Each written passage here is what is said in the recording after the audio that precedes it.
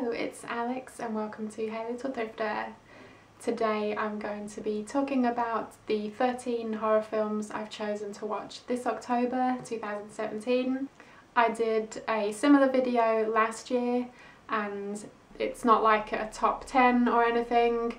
This is just 13 horror films that I have chosen to watch this October in the run-up to Halloween. In fact, most of these I haven't seen before, so that's really exciting and I'm looking forward to diving in. I just thought it would be fun to share my selections with you and see if you have any thoughts or it might inspire you to check these films out too. So, going in chronological order, first up is Frankenstein from 1931, directed by James Whale. So Frankenstein, obviously a very classic story, and this particular film was one of the Universal monster movies and I've never seen it before. So Frankenstein tells the story of the classic mad scientist who has created a person out of dead body parts. Next up, from 1956, is Invasion of the Body Snatchers, directed by Don Siegel. And I have a feeling I might have seen this before when I was a kid, or it might have just been another similar era film with a somewhat similar plot. I guess I'll soon find out when I get to watching this. If it is the one I'm thinking of, it terrified me, so I'm really looking forward to it. And basically this one tells the story of a town, and the inhabitants of the town start to be replaced by aliens who have, you know, taken over their body, so they still look like who you think they are, but really inside they're an alien. Next up is Onibaba from 1964, directed by Kaneto Shindo. This is a Japanese black and white horror film, and I honestly don't know too much about it, but it has been on my to watch list for quite some time and I figured now is the perfect time to finally get around to watching it. Next up, from 1974, is The Perfume of the Lady in Black by Francesco Barilli, and this is an Italian giallo. Gotta throw a giallo in there. So this is one that I think I just heard about more recently when I was looking into films to add to this list, and it looked really interesting. This one tells the story of a lady, her mother has died by suicide, and the lady starts to have strange hallucinations. And yeah, again, I don't really know too much about it, but it sounds great. Next up is Tourist Trap from 1979, directed by David Schmoller.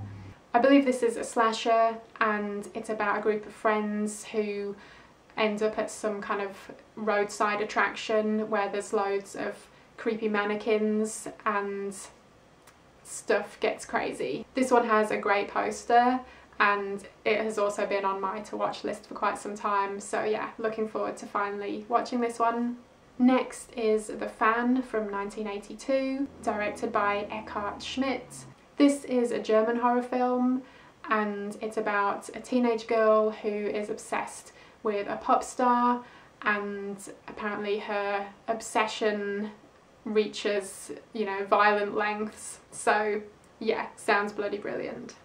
Next is Eyes of Fire from 1983, directed by Avery Crowns. This, I believe, has something to do with like a Native American burial ground, which is always a great premise for a horror film, apparently. And this one comes up on a lot of like folk horror lists, and this had been on my radar for a little while, so yeah, looking forward to checking this one out too.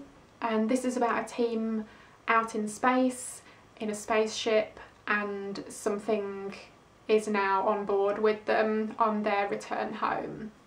So yeah, I remember it being really creepy and some really awesome visuals, so I'm looking forward to rewatching this.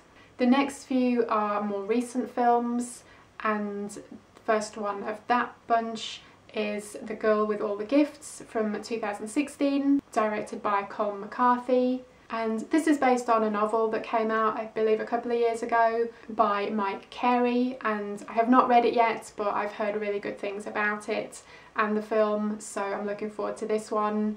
It is set in a dystopian world, and I believe there is some kind of zombie situation, and I'm not the biggest zombie fan, but I hope this one does something a bit different with the genre. Also from 2016 we have Train to Busan, directed by Sang-ho Yeon. This is a Korean zombie film, so yeah, for someone that isn't all that fussed about zombie movies, I've got 2 in this list, but hey, this one has also been on my to watch list for ages. I hear great things about it, and it's basically zombies on a train. So yeah, I think this one will be a lot of fun. Another one from 2016 is A Dark Song, directed by Liam Gavin, and this is about 2 characters. The female character has apparently lost her son. He was murdered and she is desperate to somehow contact him, so she ends up finding this occultist to help her try and contact him through some ritual. This looks like a quiet, slow burn, so yeah, this one looks interesting. Next up from 2017 is It Comes at Night, directed by Trey Edward Schultz.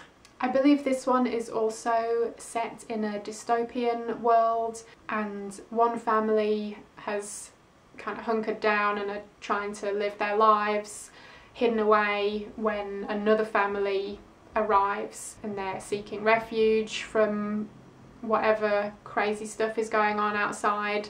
And finally on my list is XX, also from 2017, and this is a horror anthology directed by 4 different female directors: Roxanne Benjamin, Karen Kusama, St. Vincent and Jovanka Vukovic.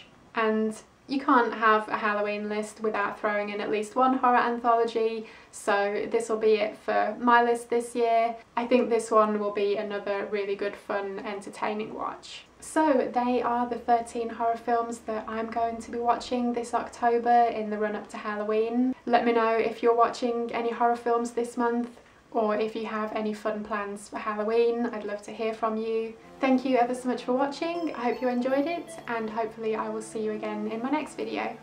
Bye!